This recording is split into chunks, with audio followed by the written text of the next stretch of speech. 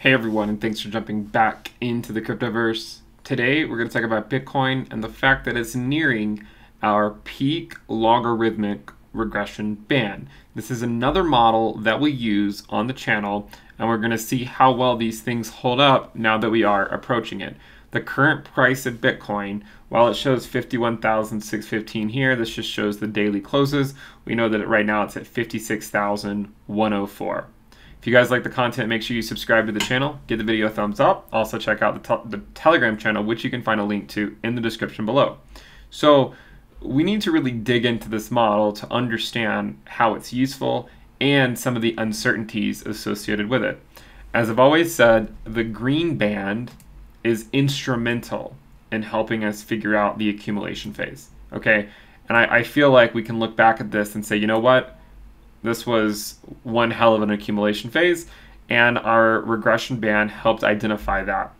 Now, the lower regression band is fit to 1 to 2,000 data points. And so I trust it a lot more. It's fit to quote-unquote non-bubble data. You may not know what non-bubble data means, but essentially what I'm doing is for this indicator, not all of them, I have some that don't exclude it, but for this one, I don't include these what I've deemed to be bubble data. Okay, I just look at what I've considered to be, in a mathematical, a somewhat rigorous mathematical form, what I've considered to be non-bubble data, and that's what the lower regression band is fit to. And I do think it's instrumental in helping identify the accumulation phase. The general idea that I've showed before on prior videos is if you fit it to the last bear market and then the bottom, or what you think the bottom is of the current bear market, whenever you're there, it tends to project out that accumulation phase, okay? So imagine now we have all of this data. If you only fit it to this point over here, around like plus or minus 1 month around the bottom, it does a really good job of projecting out the next bear market, or the next accumulation phase, I should say. And in the same manner, we had all of this, right? And we fit it to basically this point right here and let it ride. And it so far has done a really good job of helping identify this accumulation phase, okay? Now that we've exited this band here, the only time I will ever refit this curve is once we come back down to whatever our future bottom will be. Obviously, it's hard to know exactly what it is, but one way that you can do it, you can try to get an idea, historically speaking, as many of you guys know, the 200-week moving average tends to be a fairly decent spot to assume that we might be having a bottom. The 200-week moving average is where we bottomed right here, and we rode the 200-week moving average for a while, and we also bottomed here and here with a wick to the 300-week. So the only time I will refit the bottom curve will likely be whenever we go back to the 200-week moving average, however many months or years that is in the future. And by the time we get to the 200-week moving average, currently it's at 9,262. By the time we ever get to it, it could be the current price of Bitcoin, for all we know. Okay, it's going to take a long time for us to ever get back to that level. You can see last cycle the 200-week moving average rode sideways or slightly up, and then it started to really pick up steam and then level off again. It's starting that move where it's starting to pick up steam. But remember, it's a lagging indicator. Okay, it's a lagging indicator. Now, the peak regression band has some more uncertainty than the fair value regression band. And both of these are fit to the equation y equals 10 raised to the power a ln of x minus b. A and b are fitted coefficients. X is the number of days. So in this situation, it's only been fit to 3 data points, and I picked the 3 peaks. Okay, so we took this peak, and this peak, and applied a tolerance on that curve fit. Okay, and when you do that, this is what you get, right? This is what you get. You get a nice curve that goes through more or less the peaks here with a wick up close to it. Here we came just above it. In fact, if you zoom in, we had a wick above the regression band, and then here we also had a wick slightly above the regression band. The reason why this is important we're approaching it.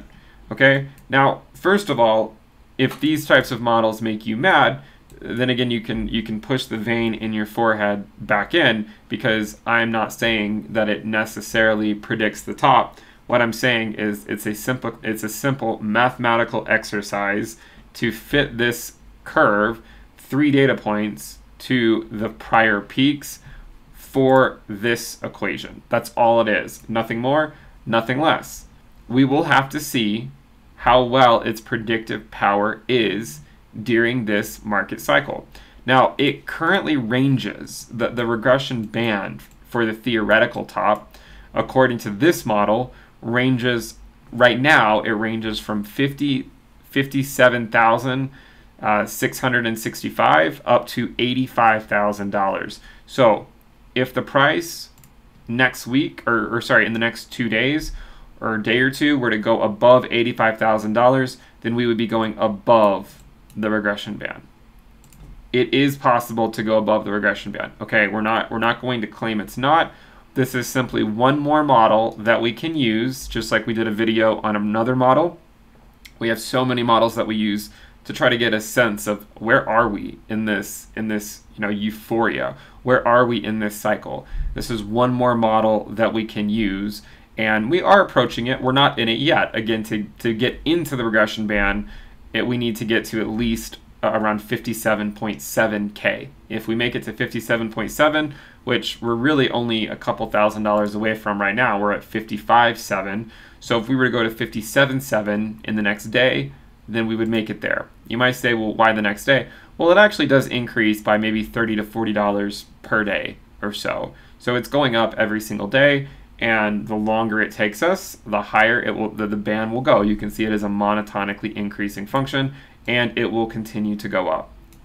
Now, this doesn't mean in any way that it can't do something like this, right? Where it comes in it, maybe we do get a correction, but ultimately maybe it comes above it for a while and then comes back down or something like that. What does that mean? Well, what that would mean, if something like this were to happen, then all we would do is we would then take this data point, this data point, this data point, and this data point, and we would refit it and try to get an even better model, because then we have 4 data points as opposed to only 3. So every cycle, every time we have these mania phases where everyone and their mom is buying Bitcoin, it will allow us to have more data points that we can ultimately fit to. So we are approaching it. We're still not in it yet. And remember that it does currently extend all the way up to $85,000, over $85,000 in fact.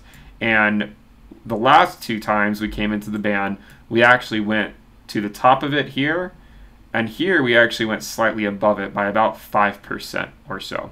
So we'll see how well this model holds up. We'll see if it stands the test of time, but it's one more indicator that we can use to try to navigate these crazy markets. If you guys like the content, please subscribe to the channel, give the video a thumbs up. Also check out the Telegram channel, which you can find a link to in the description below. Remember, you can check out the premium list. We're having a sale. Check it out in the description below. You'll get access to these indicators as well. Another indicator that we like to show up sometimes is the regression band indicator. And we have shown before that, historically speaking, we, from each peak, all these peaks, never quite make it to prior peaks in terms of where they were in the regression band. That might be one of those limits that we can never really hit because they continue to get further away from us. For instance, if we were to go back up to the peak of this regression band, it would correspond to almost $170,000 today, but it's only going to get further and further away as time goes on. By the end of 2021, it could be $250,000. We're not saying we can't get there, but if we did make it there, it would be the first time in history where a peak is able to extend to the same regression band as a prior peak did.